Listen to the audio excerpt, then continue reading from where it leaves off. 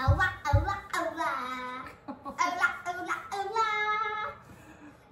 Hi, my name is Emme, and I am here to do 10 questions with my mom, Castle Coach Jess, about her experience with a service dog at Walt Disney World.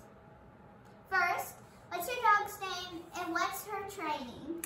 So my dog's name is Lyra. She's a chocolate lab, and she was trained by an amazing group called Topaz Assistance Dogs out in Naples, Florida, to be a hearing alert dog. She is actually dual trained. She's a hearing alert dog, and she is also a trained facility dog. So my other job of being a speech therapist, she comes to work with me and she works with the kids with autism at our clinic. But her main role is my hearing alert dog. She can do some pretty cool things. She'll alert me to my phone ringing. She can tell me when there's an emergency vehicle coming by. And one of her biggest things that's most important to me is when Emme here starts to call my name, especially in a crowd at Walt Disney World, I can't hear her. And so when she starts yelling mom, Lyra knows to come and tap me so that I know that Emme needs me. And we can show you real quick. She'll probably do it. So, you want to show them? Mom! Mom!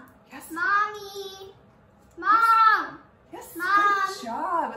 So, this is Lyra, and that's what she'll do. She'll nudge me and tap on me until I realize that there's something going on that I need to pay attention to. And so this is her. And that's what she is trained to do, and she really helps out when it's really loud at all the parks. I'm gonna get her to come over here so we can keep talking to you guys. Settle. All right, what else, Em? Well, now I want to know what the difference is between a service dog and a companion animal. So there's some pretty big differences between service dogs, companion animals, and therapy dogs. Service dogs are trained to perform a task to help an individual, and so they're protected, or I'm protected, the person is protected under the Americans with Disabilities Act, because they define a service dog as a dog that has been individually trained to perform a task on cue that assists a person with a disability. So for me, that's the hearing loss side of things. Lyra is trained specifically to help me with my hearing loss. The other kind of animals might be seizure alert dogs, mobility dogs. There's a whole wide array of things that dogs can be trained to do. But for me and Lyra, it's that hearing alert side of things. Emotional support animals, on the other hand, are there to help comfort their person, but they are not necessarily trained to perform that task that can help somebody with a disability. And then therapy dogs are usually very well-mannered animals, they always are, that can go into places like hospitals, schools, nursing homes, to help bring some happiness and joy and comfort to people in those kinds of settings. So the thing that really distinguishes a service dog is that they are the ones that are trained to perform a very specific task. And that's the biggest difference. Now, what rides can you take your service dog on at Walt Disney World? There are a lot. It's kind of fun, huh, Em? I remember we took her on Pirates, right? She did. She rode Pirates of the Caribbean. I've got a list here because there's actually several rides that they can go on, and it's actually easier to name the ones that they cannot go on. So there's a small list. Magic Kingdom, for example, has the Barnstormer, Big Thunder Mountain, Peter Pan's Flight, Seven Dwarfs Mine Train, Space Mountain, and Splash Mountain. So those are the big ones. Everything else, the dogs are welcome to get on. Sometimes you need a little more caution, but those are the ones that they cannot do. Same thing at Epcot. It's Mission Space, Soarin', and Test Track that the dogs cannot ride. I can't imagine seeing Lyra like on Test Track, like her tongue's full. At Hollywood Studios, it's Alien Swirling Saucers, Millennium Falcon, Rock and Roller Coaster, Slinky Dog Dash, Star Tours, Rise of the Resistance, and Tower of Terror.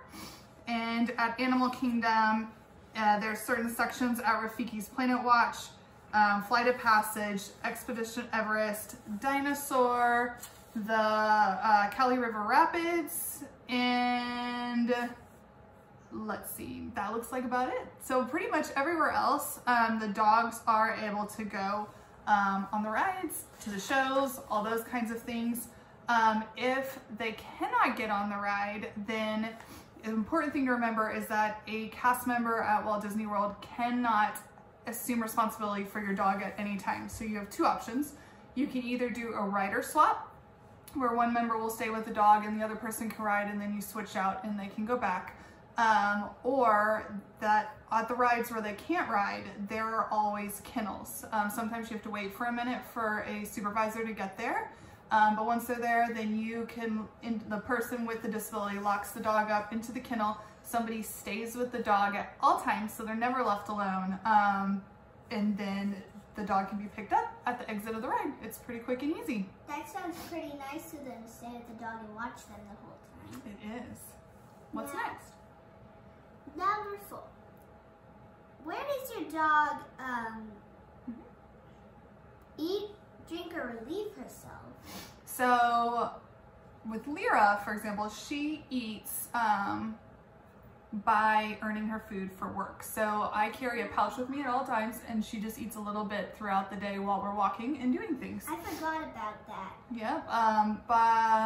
For drinking, the cast members are very accommodating. We would go to quick service restaurants and ask for a cup of water, and they would bring her a cup of water, or even at some places a little bowl so that she can drink some water pretty easily. So that was never an issue. And then for pet relief areas, there are designated spots at every park, and I've got a list of them, but they also note that your dog is able to relieve itself at any place inside the Walt Disney World grounds that they want. You just have to clean up after them. So there's no shortage of places for them to go to the bathroom easily, eat and drink easily. They're very accommodating. I remember the best relief area for Lyra was the one in Star Wars Land.